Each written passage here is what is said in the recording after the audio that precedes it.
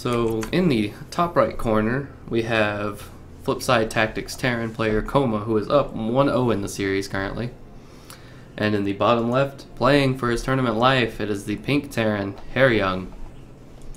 So on this map, a couple of things I've learned is that over here, I used to always just think there was a weird pathing things where Reapers would just go around and jump down, but actually you can't jump down because that's not connected.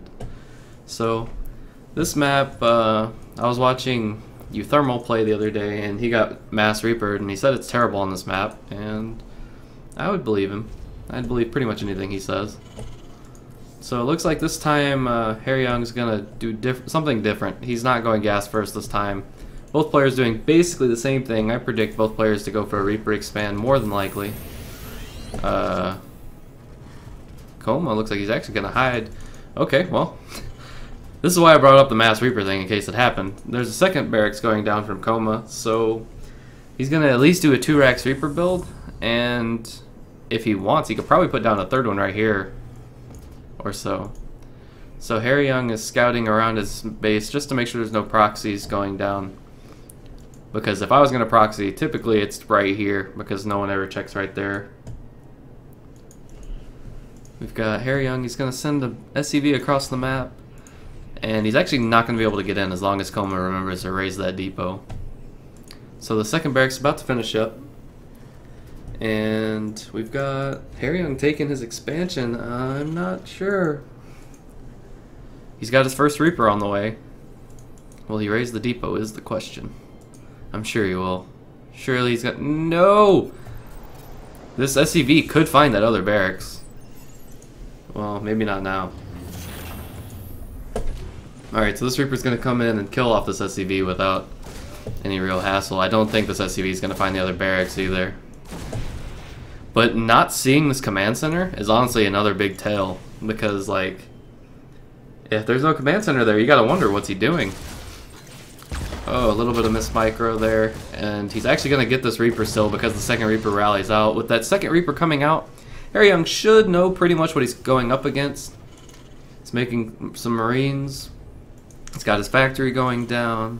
I would probably go ahead and throw down a second barracks in this point. Or something to try and make sure that you stay safe. But we will see how this goes for Koma here as he pokes forward his first 2 Reapers, 2 more coming out.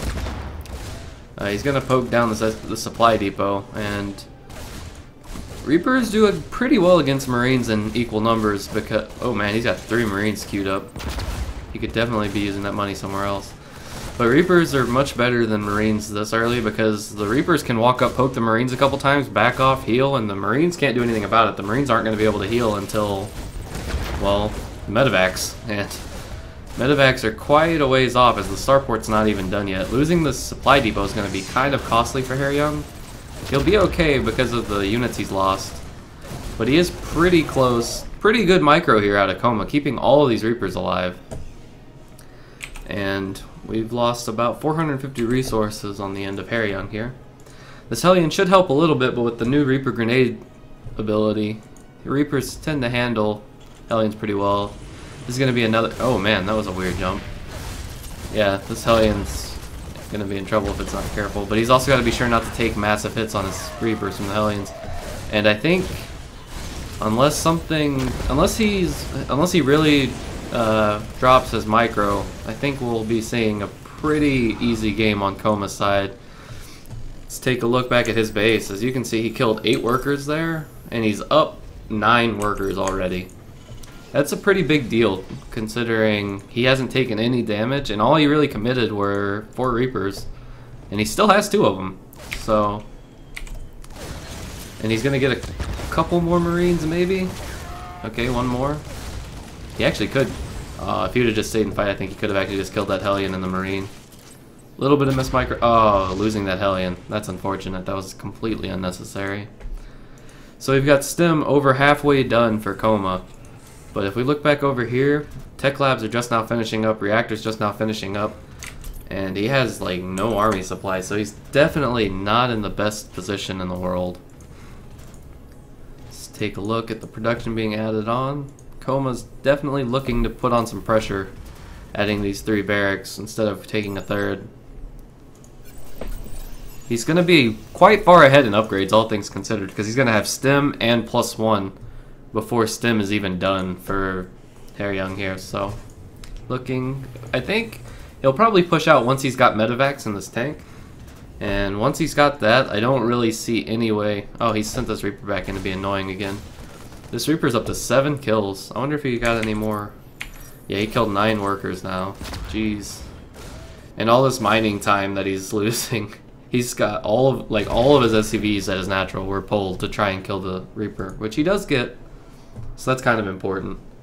But I feel like Koma definitely got his value after that. And we've got a little bit of a supply cap here for Haeryung, which is not good. 2 supply depots just now starting. He's probably going to want to use a supply drop if he can. Yeah, he'll have energy for one in a little bit. Let's take a look at his vision. I actually don't think he's seen... Oh, I'm sorry, guys. I missed that. He did a Widow Mine drop at some point in time. Did he actually get anything with it, though? Okay, 3 workers killed. It's not a huge deal, but it's a little bit of damage. I don't think it was worth whatever he probably lost for it. He's got a 3rd base coming on the way. I don't really know how much I like that. I know you got to kind of take a risk to try and get back in this game, but I don't think that's the risk you want to take when you saw that your opponent had 5 racks. He has no turrets up either, so these drops will get in really easily without much to fear. So I think this is the majority. Yeah, this right here is all of Haeryung's army, so as soon as he sees this drop, he's going to have to pick up this tank and fly over here immediately. But stim's done, and now he's going to stim in and wipe out this mineral line, killing about a half-life mule, and if he's not careful, he's going to lose. I think he's going to lose this command center. If he loses this command center, that's going to be like game-ending damage. He's just going to pick up and fly out now. Oh, no, he's actually going to fly to the main. So at this point, there's still no stim for Haeryung, so he's still in trouble.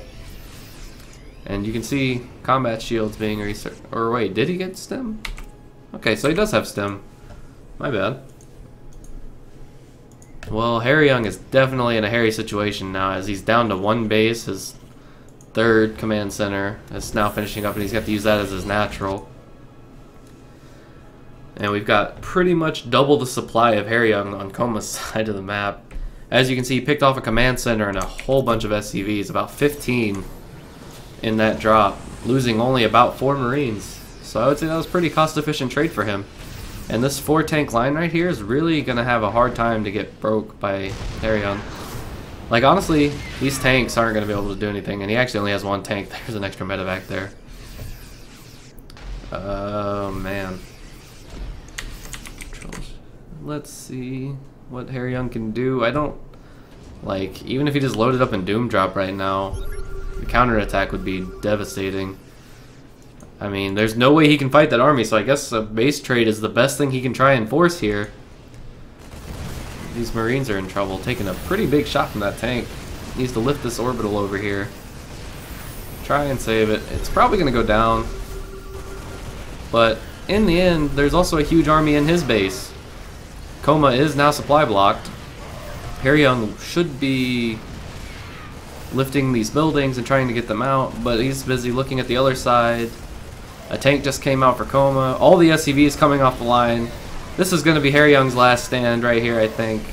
The question is, how well will this work out for him? These 2 tanks are doing a ton of damage, though.